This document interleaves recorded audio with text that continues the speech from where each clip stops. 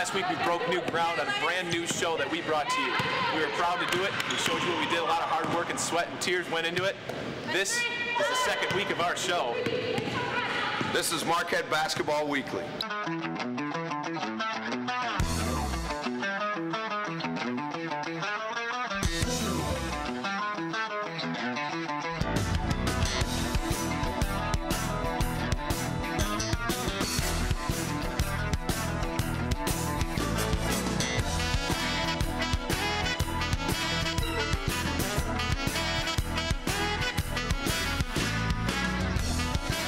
Weekly. I'm your host, Brad Galli. In just a few short days, our MUTV crew will be here at the Al McGuire Center setting up for the Super Bowl of our TV calendar, Marquette Madness. It's the first chance for you, the fan, to come out and see your Golden Eagles in action. Now, this season, there's a lot of uncertainty surrounding this team. We know that. There's a lot of questions as well. So we had an exclusive sit-down with head coach Buzz Williams to get you the answers to the 8 burning questions surrounding this Golden Eagle team. Buzz Williams inherited a team of veterans last season and enjoyed a tremendous amount of success with them.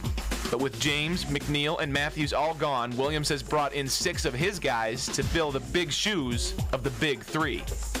Burning question number 8.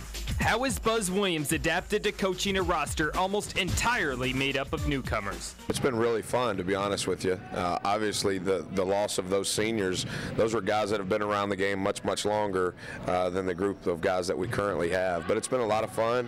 You have to make sure that what you teach is what they understand. And you have to make sure that what they understand is what you teach. It's a really good lesson every day as a coach to make sure that the words that I'm using are also the pictures that they have in their mind of what we have to do in order to execute. Lazar Hayward will be called upon to help all of the aforementioned new players. The only returning starter to this year's team is also garnering much national attention. Burning question number 7. Just how special of a player will Lazar Hayward be this season?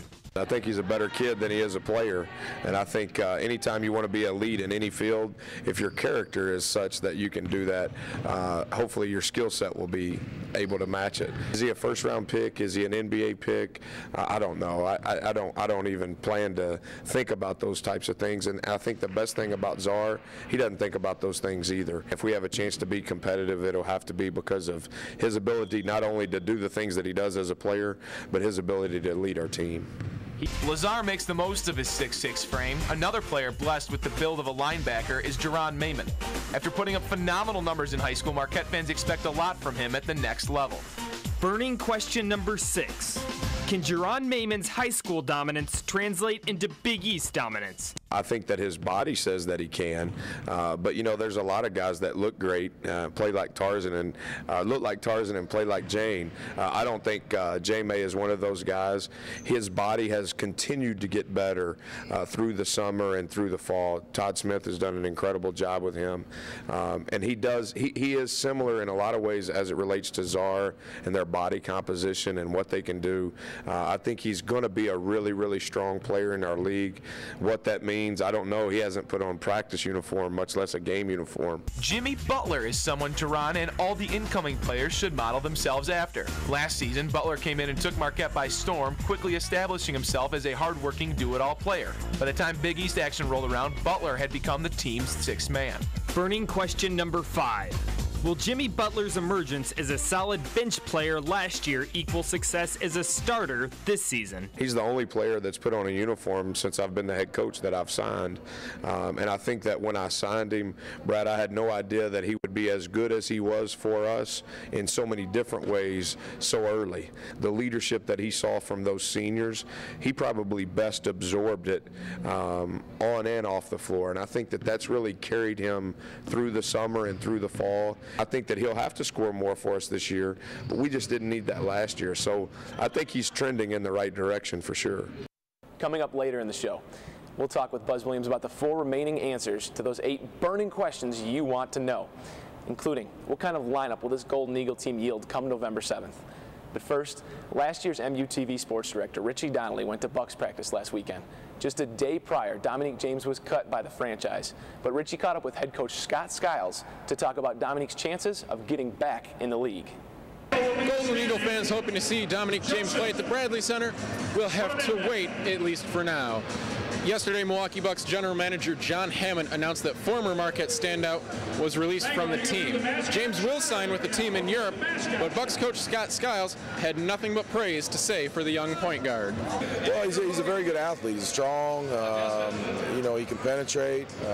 He's an unselfish player. He's a very, very good on-the-ball defender. At the right place in the right time, he can make an NBA team at some point, maybe. The other members of the famed Three Amigos are still chasing their NBA dreams. Wes Matthews is currently on the Utah Jazz roster, and Marquette's all-time leading scorer, Jarrell McNeil, is in the Los Angeles Clippers camp. Reporting from the Bradley Center, Richie Donnelly, MUTV Sports. Every year there are numerous preseason rankings that come out for college basketball, and the first ones are out for 2009-2010. Rivals.com, an impressive college recruiting website, has put out their rankings, and Marquette comes in at 83rd in the preseason. MUTV Sports' Donnie Dwyer went to the streets to find out what Marquette fans thought about that ranking, whether or not it was too much, too little, or right on track. In 1 week, it is Marquette Madness, and before you know it, the season begins. In a recent survey by Rivals.com, out of the top 347 basketball schools, Marquette was ranked 83rd. Also, UWM was ranked 61st, and Madison at 40. But I got a chance to walk around campus and ask some people what their opinions are of Marquette being 83, and they really didn't like that. The poll's very surprising. The fact that a lot of people put us under both Madison and UWM, and especially with the recruits that we had, even though a number of them are injured, I still think that overall we have a better program than Madison and UWM. I think Marquette has a tradition of just like being sick at basketball, so we'll win, obviously, over them. Some feel the ranking is justified.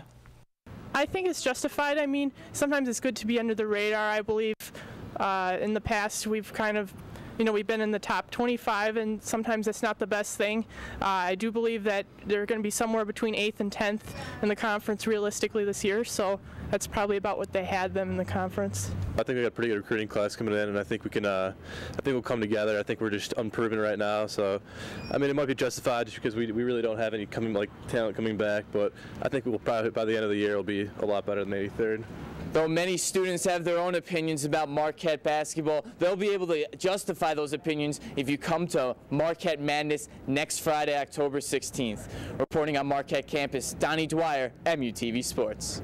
Coming up after the break, I sat down with Dwight Bikes this week for our Golden Eagle Spotlight interview. He's on Twitter and he's really excited about it, but he wants to know, are you following him? Plus. What's up, guys? This is Rob Frazina. Coming up after the break, we're going to take a look at all the potential walk-ons next on Marquette Basketball Weekly.